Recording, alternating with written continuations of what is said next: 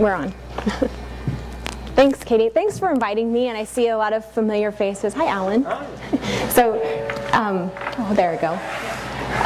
I am going to talk a little bit about how your Economic Development Office can benefit you as a small business owner, but first I kind of like to give just a little overview about just what the Economic Development Office does and kind of Chandler's philosophy behind that and how we partner with Gangplank and how that's pretty forward thinking as far as the ways that cities go and who they partner with, and I think will shape Chandler to be a winner in the future. So again, my name is Quan. I'm an Economic Development Specialist. I work with primarily companies who would go in office or industrial properties. I also work with a lot of the startup tech ventures as well. A little bit of background on me. I have about 10 years experience in economic development in this market, from working on the regional level to just the city level, and also was a marketing director for a commercial real estate firm here in town and in the Vegas office. So have a pretty panoramic experience, but it gives you something when you really find kind of your groove and where it is that you know that you're supposed to be, and that's one of those places that I think I found here in the Chandler office. And then a lot of the connections that I've been able to make along the way, it makes my job a lot more fun to go to every day, and it really makes you feel like you're making a difference. So I'll run this myself. So we've kind of termed Chandler and its business environment as this platform for possibility. We understand that if from an economic development perspective, if all of the essential operating components are in place, you should be able as a business to just come and plug right in. If your business is a good fit with the community, we'd like to see from the city's perspective that everything's there so that your business can ultimately be successful. That has included a lot of different things along the way, and it's evolving each year. And especially some of our current economic climate now has really caused this to evolve in the way that we approach it, but not just from basic philosophy. Basic philosophy behind economic development, just a real quick 101, is if you have a great general plan to follow, you put smart people together with a great community where those smart people feel like they can plug in, and then you have the real estate for them to grow their business, expand, go to work every day. That's kind of been the traditional model for economic development. A good general plan, which Chandler has had one. We send it out to the voters pretty regularly for everyone to review, and we've been pretty fortunate from a leadership perspective to have folks that really stay true to what general leadership has provided.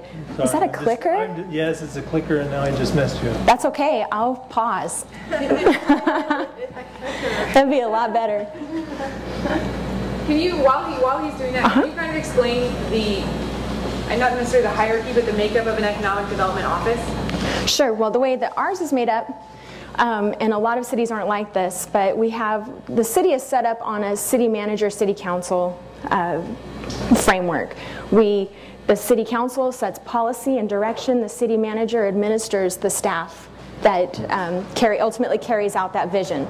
So our economic development office answers directly to the city manager's office, and sometimes in that hierarchy you don't always see an economic development office with that much prominence. We feel like that's something that's been Chandler's competitive advantage. We have a director, her name's Christine Mackey. Myself and James Smith are the economic development specialists. My colleague James focuses on retail and entertainment and some of those small businesses that may go in those retail spaces.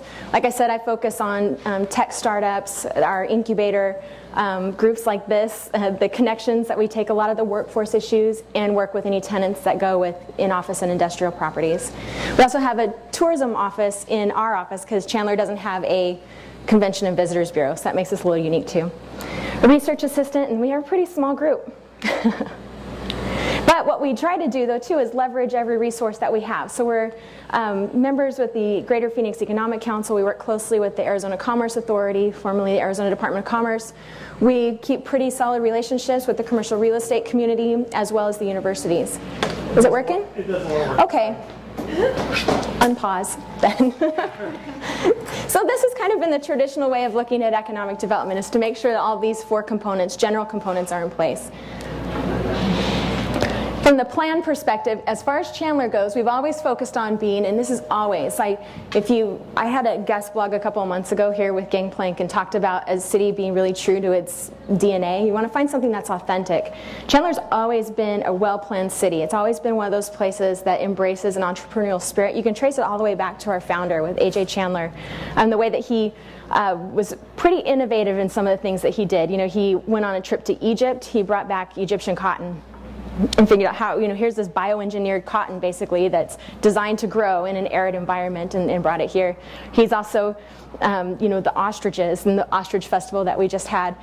He was pretty innovative in the way that he sought after water, and after a lot of research, we also found out that back in 1903, he had purchased a solar unit in order to generate steam for the pump stations to pump water out of the canals. Pretty innovative, right? So here's something that's is authentic to who we are, and that's what we've planned in our general plan. We know that freeways and accessibility, people movers, that type of thing is essential from an infrastructure standpoint. And so we've built protected employment corridors around those. Right now in Chandler we have Price Corridor, downtown, the Air Park area, North Chandler and West Chandler.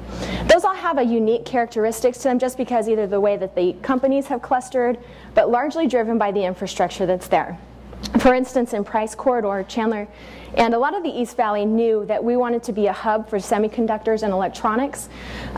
In order to make that happen, there were some significant investments in infrastructure that had to take place. So, there's really nothing sexy about what's under the street, but it really is what wins projects. It's what keeps Intel here, the high capacity wet utilities that they have access to, and also there's an ultra pure nitrogen line that runs from Air Products down the center of the road. So instead of having to truck in nitrogen, which is a pretty essential material for the semiconductor industry, they can just tap into the line in the street. So it saves them some money, and it really kind of tricks out that corridor from an infrastructure standpoint. So we started looking at then trying to be pretty forward thinking and knowing that we're always trying to focus on infrastructure. Then we look at what type of people do we want to attract. And that's where there's a visioning document out available on the website called Chandler the Next 20. They went through it in 2005 to 2007 time frame, a little bit before I got to the city, but it's one of the things that really made me want to work here. You can see where they talk about where you need to have some innovation zones. What are you going to do to keep and attract those really talented, innovative thinkers?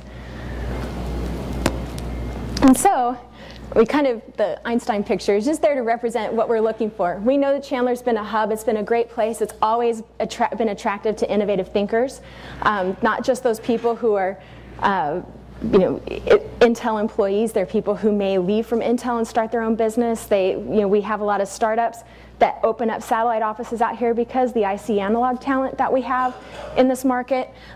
We know too from the global location of a lot of our large employers, there's kind of a inherent global mindset that exists in our community that you don't see in a lot of others. We've been surprised, pleasantly surprised. We kind of knew it's there, but when you actually hear from people just how amazing the depth of language talent is, and I think a lot of that has to do with we're a globally aware community. You see that in our restaurants and the festivals and things that we have here too. We also have it garnered attention for being a pretty productive workforce too. So if we're looking at, these are the types of people that we want to attract. The second thing that we really look at, and I've kind of started calling them lifestyle expectations. Quality of life is one of those phrases that's just been thrown out and tromped all over and overused, and people like blah, blah, blah, glaze over once you start saying quality of life. But we know essentially what that is there's lifestyle expectations that exist for the creative class, for the idea industry workers, for people who are more on the educated spectrum of things. And so from Chandler's perspective, we've always looked at how do we keep creating an environment where people want to live, where people wanted to stay no matter where their career may lead them. So there's a good mix, and we also know, I know Derek and Jade and I, back when we started talking, always kind of joked around, this is kind of the place where the creative class grows up. It's not always where you'll see the huge concentration of clubs and watering holes, but you will see those people who want to drive to them but then still have a backyard or good schools for their kids to go to. It's something that's a little bit shift in their mindset, and really it's a place that Chandler is pretty comfortable in occupying for that group of people. And we pay very close attention to it. It's why we have someone in our office that's solely focused on attracting those retail, those unique dining experiences. We have a coalition called Local Bites that is there to, and we partner with Local First Arizona to really promote those independent and unique to the market restaurants, and we hope that you'll go on and find those and enjoy them too. But that's pretty key to creating this great place. And then finally there's an inventory, and we work with commercial developers, we work with the real estate community to make sure that we have a proper place in enough different places to meet the needs of most businesses.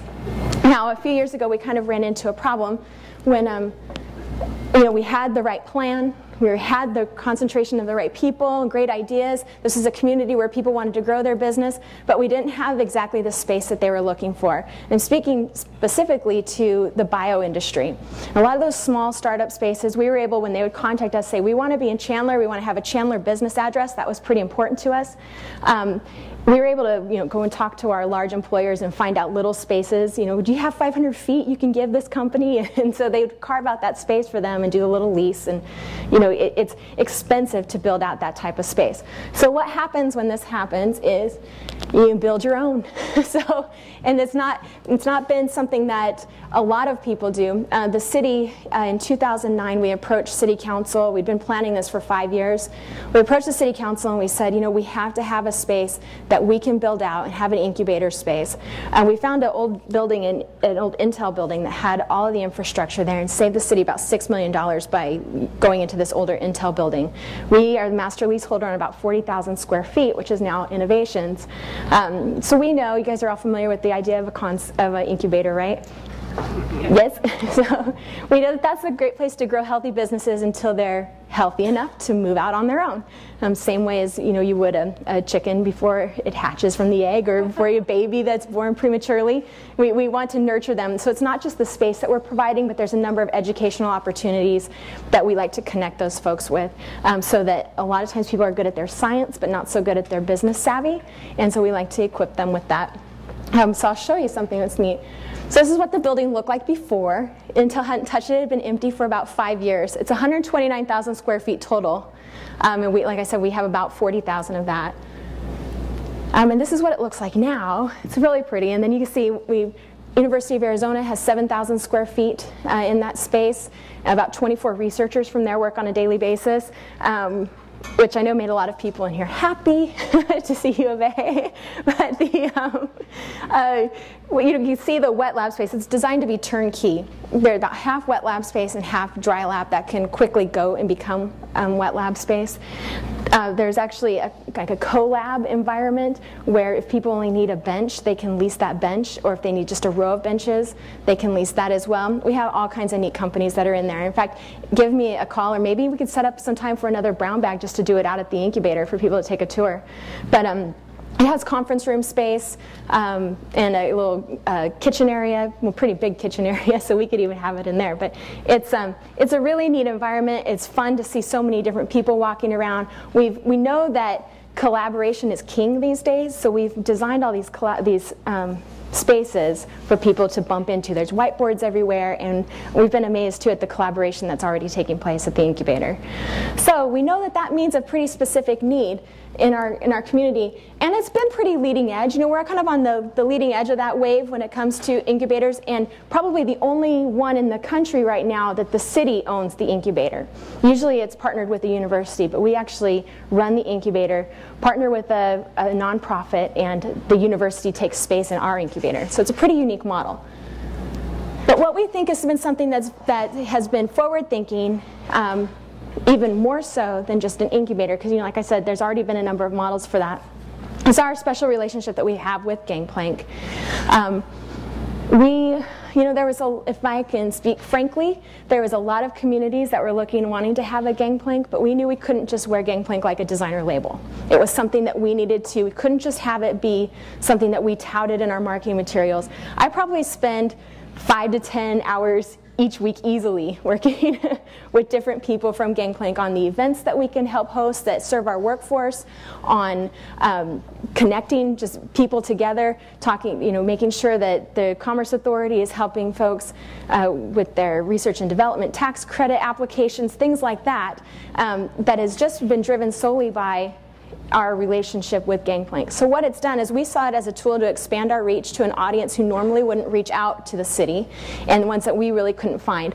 We saw it as a place to continue to create an environment for startups to grow, and also we thought that this would be the way to cause the greatest impact, because we saw a lot of like-minded people here within the Gangplank community, that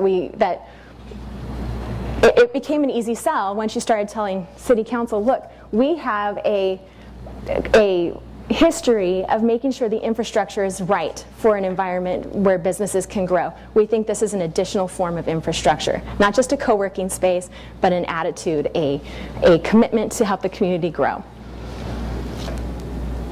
So, real quick though too, what happens when this stops working altogether? Chandler has, and we still are, even though the economy has caused great concern for a lot of people, the Great Recession has hit, and we've seen a lot of the bottom basically fall out. Chandler's still been able to reach a lot of those companies that would look at expanding to, they want a West Coast location, but they don't want to be in California, so they expand in Chandler. We've seen a lot of those big wins take place, like eBay, PayPal, over 2,000 jobs. The Intel announcement is huge. And we've seen still where we're able to attract a lot of those large announcements, kind of, I call it press release economic development, because it's the ones that everybody wants to pay attention to. But we've had so many great wins in seeing our startups grow at our incubator and seeing the things that are taking place here. And there's some questions, though, that we had to start looking at when the world of work changes, and when people's attitude towards corporations change, and when people's attitude towards what they're hoping to get out of life changes. And so this is kind of where I stop, and I have to editorialize a little bit. So these are, and I have a disclaimer, these aren't necessarily the attitudes reflected by the City of Chandler. So I started watching, and I know you're going to look at this like, what do those two have in common? Maybe being both a little dreamy, but not, there's not really too much else that they have in common. But I'll tell you something that I've learned by just, being a big fan of Richard Florida, and recently becoming a big fan of Mad Men. Have you guys all watched it? I kind of came to the party pretty late and just started watching them whole seasons at a time. And I don't know how often you do this, but there's something that we can swallow the fantasy a little bit easier in hour-long doses. It starts to look pretty absurd when you watch it all at the same time. Same thing. I couldn't stop watching it after I had to stop watching it because I'm like, this is grossing me out. Yes, and not grossing me out from the way they treated women or not. I mean, that was pretty distasteful. But what occurred to me was the way, like, oh, this is where the American dream began to be packaged and sold to you, spoon-fed to you on this is how you're supposed to act from 8 to 5. This is the house that you're supposed to buy, and all the way that you're supposed to empty your pockets in order to find happiness. I think that as the recession hit and we started seeing more and more people's lives impacted by buying into that American dream, and the effect that it had on people's psyche, on what did I do wrong here? How come I'm losing my house? How come I'm losing my job? Really started, and as more and more people started talking, and I think a lot of it has to do with the way that we're connected to each other, the way that we can quickly authenticate information and messages that are coming our way. I think that what you can learn from these two, as Richard Florida says, there will be a spatial shift that occurs as a result of this Great Recession. I don't know if I 100% agree with him that it'll be a mass flooding to urban areas, because I still think there's a case to be made about suburbs. He does kind of touch on that in the terms of mega regions and things like that. But when something is illuminated the way that Mad Men does, on the way that that American dream is bought and packaged, and people start seeing things like grandma's working the door at Walmart, you don't have your pension anymore. I know my parents were struggling with that. You don't really see people work for 30 years at the same company anymore. You don't even really see people stay for a company for 3 years. And then you see enough people start to go, that has nothing to do with me. I know intrinsically that I have value and talent, and I'm going to do this on my own. So what it started to do for me, at least, was start to go, how do we reach out to those people and still make them part of our business environment? So I started calling them location neutral earners. It's not just like home-based business, because I think sometimes that has a connotation that really isn't embraced by it's not embraced really by politicians as well, as that those are somebody that's important to embrace in the environment here in the business community. But they are, when you start looking at the incomes that could be generated, the amount of extra time that folks like that have that they can invest in the community and in their kids' schools and on the baseball team, it really starts to create a much more rich and deep community that creates the communities I think that will succeed in the future. So if I can bring it back to then what that ultimately means for a platform for possibility is when the bottom falls out, a platform for possibility can no longer be the tagline that Chandler uses. It can't be just the physical infrastructure being in place. It has to then become the paradigm for government. And I think that our local government does operate this way. It has to be something that we realize we have to do what's necessary to create an environment for business success, no matter what that business looks like. We know that just inherent to the community, there are certain industries that thrive and there's certain talent that's attracted here. So then we're starting to look at what are ways that we can continue to foster that growth here in Chandler. And that's one thing I'd like to open up to you. As you travel, as you are those people that make up either the location neutral earner, the small startups, we'd like to hear from you and tell us how we can help you out. Tell us the types of things that we need to be interfacing on your behalf with the state with.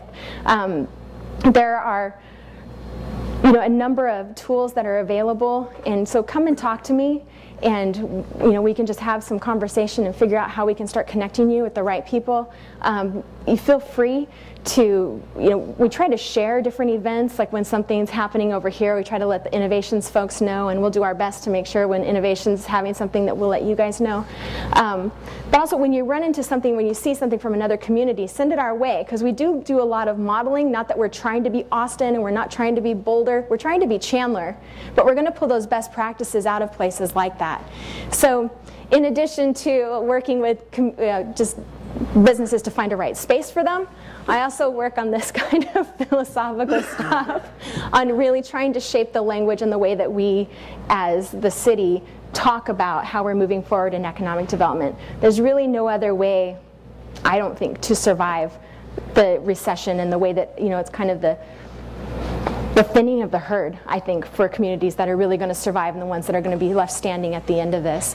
So we're really happy with our partnership with Gangplank, to do things that reach out to our workforce, like the Agile or Scrum training, like WordCamp, all the user groups that are available. We really like that because it helps, again, expand our reach and let us touch the workforce that we need to, that we like to see grow here.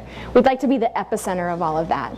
So remember that the platform for possibility, I think it is a paradigm for government. It's got to be those essential operating components, all those pieces that you need have to be here in place, and that's what then businesses can come in on top of and build and grow. And we're committed to making sure that that's possible, and we're also committed to making sure that that conversation stays open with you, and we'd love to hear more about it. And I didn't want to take up too much time because you don't know if you have questions, but there's always great things happening in Chandler, and it's hard to fit them all into a slide, so I left the time for questions, and thanks again for letting me talk for a little bit. Yeah, Katie? So you're the only voice that can be heard, so if you can repeat my question, sure. that would be great. So we've done lots of talks about the challenges to entrepreneurs within our own community. From an economic development perspective, what do you see as the challenge to small businesses and startups? Well, so I'm a marketing person by background. I think that people in general respond to stories. I think language in general has to change. Like I said, the press release economic development, the question was what do I see as the challenges for entrepreneurial growth? I think specifically in Arizona. For so long, Arizona's kind of grabbed the low-hanging fruit, coming in, fleeing from California. It's been the big economic development wins, 1,000 jobs here, 2,000 here, 500 here, 600, and those are great because we need jobs. But we also have to start filling in from the bottom. And sometimes I think just because the language that we use, or you hear small business, or you hear automatically people interpret that as maybe retail, or which is bolstered by generally by having job growth. So I think the language has to change. It has to be, we have to find some way to make that inherently more valuable at the first level that people hear it. But I also see, there's a huge budget crisis. Nobody likes to see handouts and tax credits, and that's something that's really difficult too. Sometimes it's just the sharing of resources. I think one of the things that we probably need to do better from a statewide economic development entity as well as Chandler is really codify where all those resources are so that people don't have to go to multiple places or they don't have to wait for a return phone call from me. It's something that we have to all put together so that when you know what you need, you can just go and find it quickly. Quick answer, but anything else? Katie? I'm always the only one with questions. So, we have quite a few small business owners in here right now. If they wanted to, step one, if they wanted to get or build a relationship with their economic development office, obviously talk to you, but what are some other ways that they can start learning about the resources available to them? I'm really just by talking to me, and then I kind of, whenever I hear things too, I like to pass that along. Our website has some good resources that are on it. Sometimes they need interpreting. A lot of the incentives that are available and help for small businesses is run through at a state level. What we can do is find out if you do fit that, then we have relationship with those folks. We travel with them. We get trade show blisters together. We do all of those things. So sometimes when you spill blood together, there's some relationship that you have. So if there's applications and things that are stuck, we can also help kind of push that through. But the first thing would be just introduce yourself and tell us what you're looking for. Tell us what you do. Because there's something that's kind of intangible that I think our office does really well that you don't often see. If I know what you do and I know there's another Chandler company that needs that service, we really try hard to connect those together. We like to see our businesses using each other. We had, case in point, we were next to a Tempe company at a medical design and manufacturing show, and they were looking for somebody that could do kind of one-offs on like a metal stamping side for them. And I knew that there was a Chandler company way across the floor, but they were looking at people in Pennsylvania, they were looking in Ohio, so I ran over and I got the guy from Chandler and brought him over and introduced them, and now they use each other. I would like to not have to travel to make that type of connection, but I'm willing to do it. So it's those types of things. Just let us know, introduce yourself, and we'll be good cheerleaders for you to help it, and useful. We'll try to put some tools into your hands. Yeah, Alan? How do you or do you interact with other municipalities? How do you spread these ideas into other municipalities, or what kind of partnerships do you create? Sure. The question was, how do we partner with other communities, municipalities nearby? We do that in a number of ways. I know a lot of them because Arizona is just kind of been, you go from one place to another. There's not always a lot of new blood that comes in on economic development. But we are members of the Greater Phoenix Economic Council, so we do sit down a lot. We travel a lot together, representing the region as a whole. That is largely a business attraction entity, though, so they really are going after those significant capital investment companies. But that gives us a chance to work, though, again, still on that business environment together and what that looks like. There's some other things, we realize that we're sharing resources. We know that as much as you like to have Chandler be the one that is the one that companies choose, if they can choose Tempe and Chandler residents can still be employed there, that's still a win for us. So we have this kind of friendly competition. We call it cooperation, I think sometimes. But and we do have a good relationship with a lot of our fellow municipalities. I got to tell you though, the budget has been wiping some of those offices clean. It's unfortunate to see. So we're fortunate that our office has been able to retain everybody that we have, which again I think is just testament to that's how important it is to our community. But we're always looking at ways to augment those relationships, to you know, we don't want to be, no, you can't help you if you're not in Chandler's borders. So does that kind of help answer the question? Okay. Jade? So what do you see as some of the most like promising developments in economic development, theory-wise or practice? Like, you know, what are you seeing for the next 10 years that's really setting the course? Well, I think those not driving, the question was, what do you see kind of coming wave, next economic development thing that's going to help, you know, foster, what does healthy economic development look like? Basically, what do we see? We do look at that a lot. We kind of lately have been focused on kind of the Mountain West region.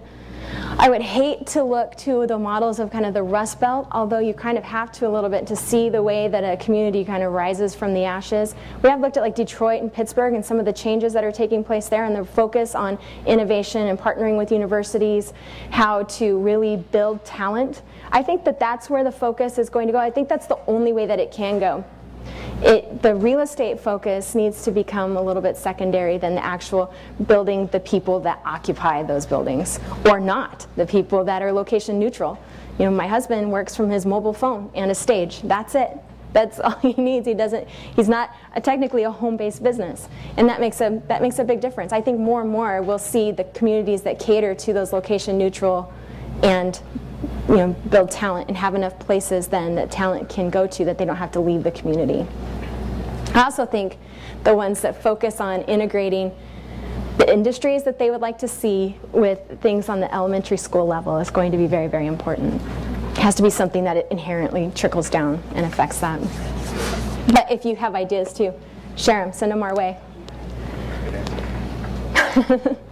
Anybody else? All right, thank you, Lori. Thank you.